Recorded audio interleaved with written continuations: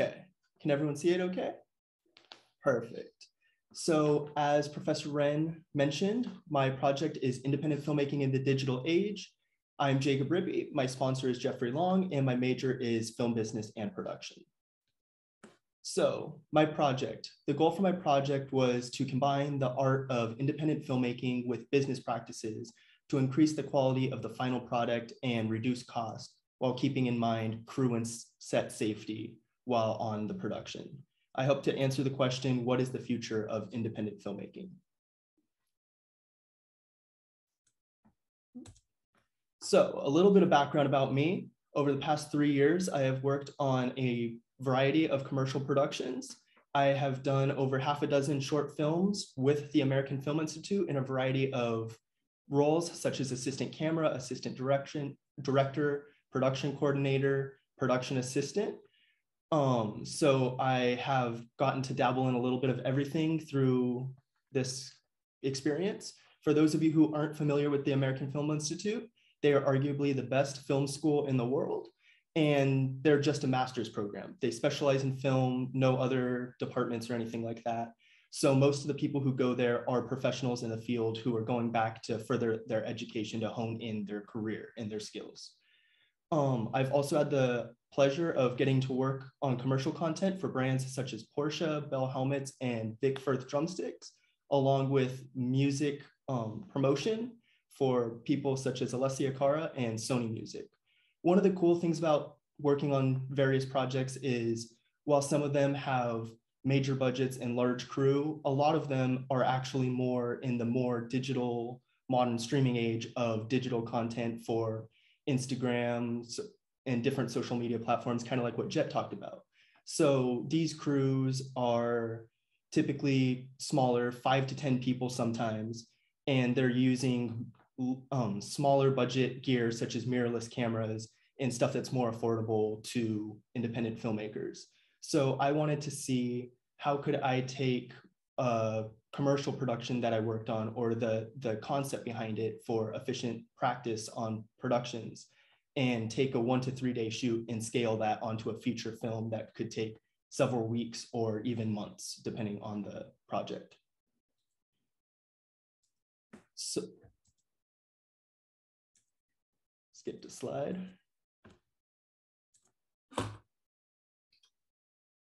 Nope, too far. Sorry about the little hang up. Okay, yes, this is where we were. So a little market segmentation for the video streaming industry. In 2020, the video streaming industry was grossed $50 billion globally, and that's projected to grow at a rate of roughly 20% over the next decade. A little bit of revised percentages. Netflix currently holds about 20% of that 50 billion in revenue for 2020, and Amazon is close behind with 16%. One thing you'll note is if you see the 51% on the right-hand side that says other, while that can include some companies such as Disney or HBO Max, it also gives way for plenty of independent video distribution and video streaming platforms that specialize in working with independent filmmakers like myself, which is the target audience that I would be working for. So the process for my project and my story. Humans are storytelling creatures, and it's in our nature to tell stories, whether it's to friends, family, or the general audience of the world on a global platform. I like to tell stories that I feel are real world, that have real world issues or morals to try and like help spread, thoughts and just make people feel like we're not alone in processes in life. So the first step in my process with writing stories is to come up with a list of captivating ideas and look at interactions between people. Once I found a story that I thought would be good to try and spread onto others, I started to just focus on, if I were to make this film, which I'm planning on doing after I graduate, is the production side of it. I wanted to focus on utilizing gear owned by me or friends or crew I've worked with, such as mirrorless cameras, which can record now in 4 or 6K, which are industry standards for even high budget productions, along with lightweight LED lighting, and focusing on like what kind of locations, scenery, props are available to me. So I can cut back the stress and production cost of the film by looking at what resources are accessible to me and how I can utilize that to create a better story. Distribution.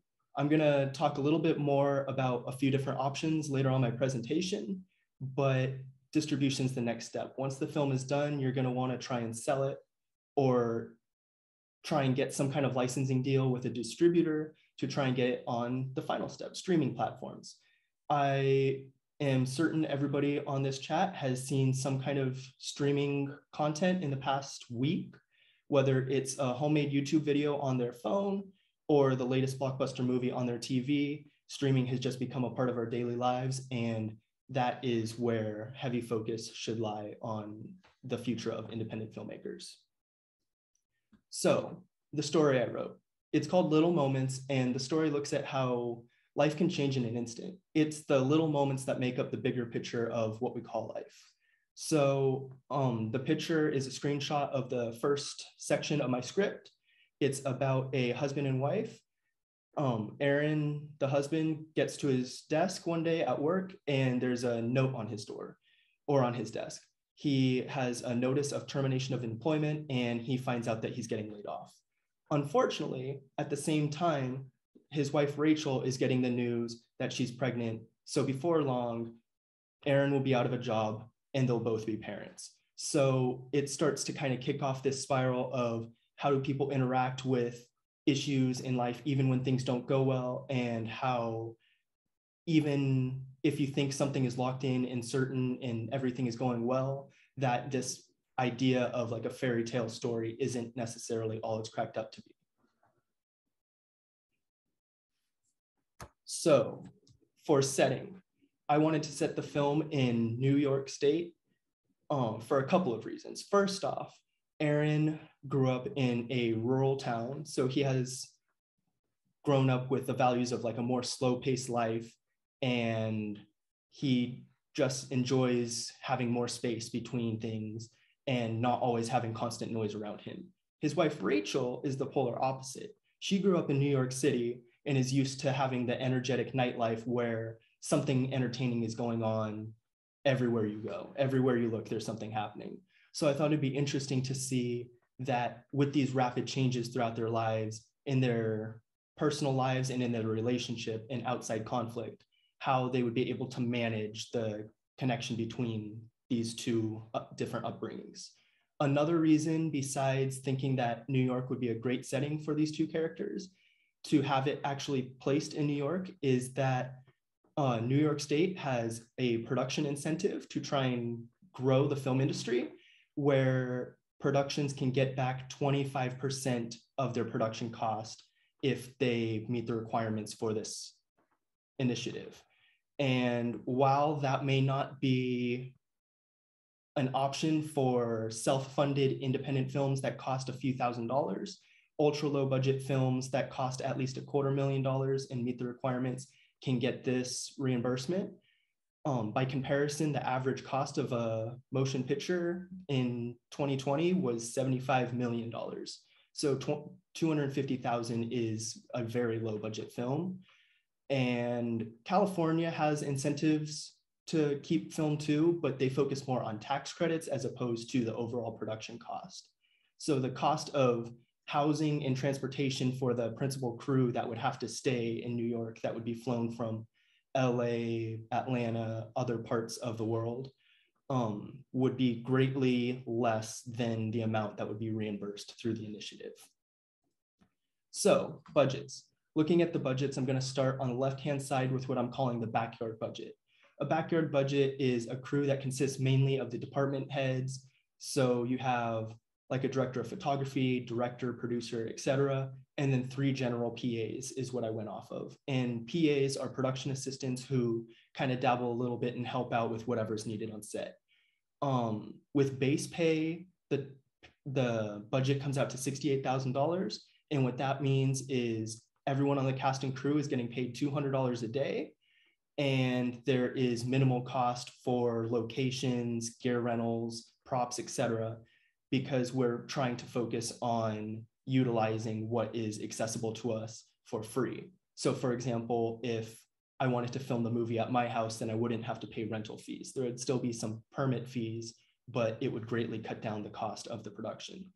The deferred pay would cut the budget down to just over $18,000. And what deferred pay is, it's a common thing in the film industry, is if and when the film becomes profitable, the crew would be paid. So then the budget would go up to the $68,000 price tag, if that's what was agreed on by the cast and crew.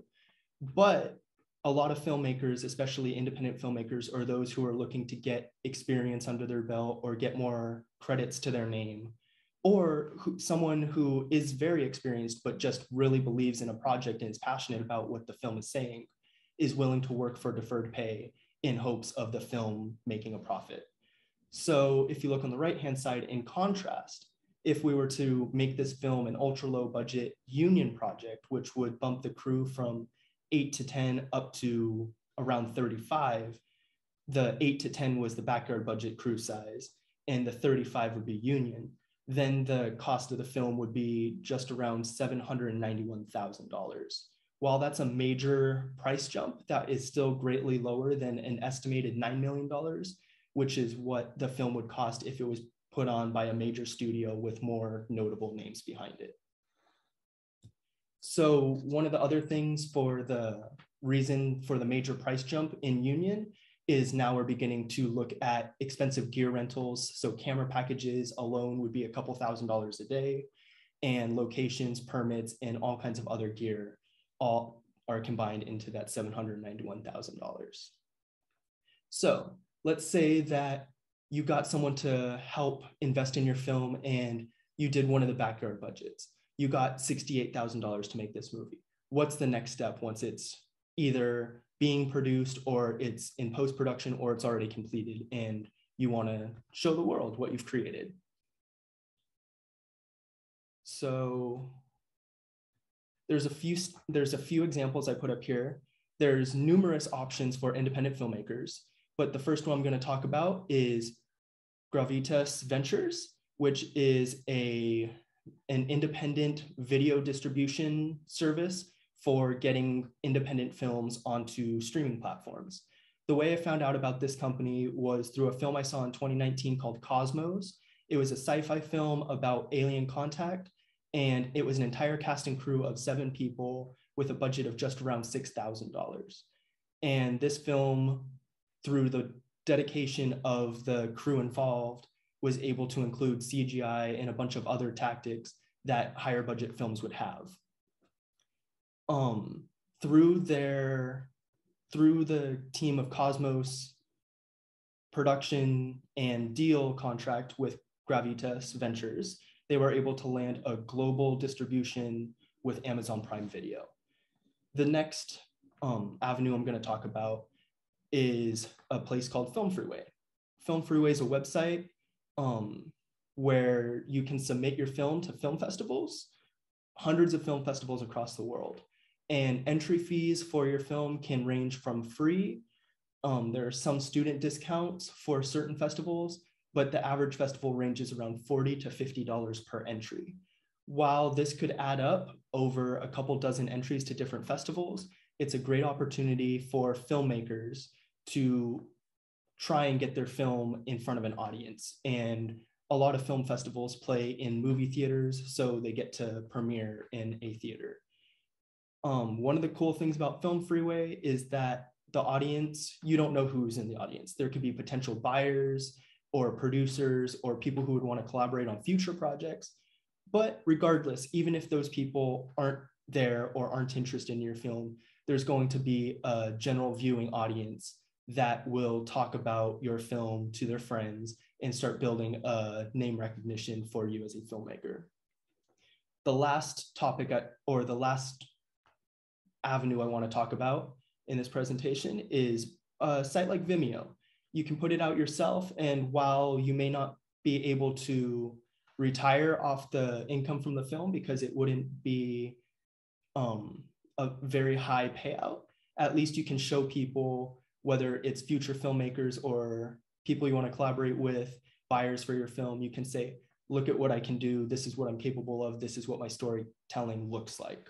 So Vimeo is a great option for people to put their films out just to say, this is what I am capable of doing. One of my favorite examples of this form of creative, low budget, independent filmmaking is from a film colleague of mine. Wait for it to come up.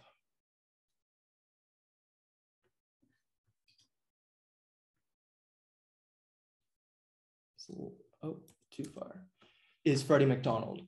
At the age of 17, Freddie McDonald made a short film called So Torn, and he looked at what he had available to him. He had a $600 mirrorless camera, kind of like what I talked about earlier, that shot in 4K.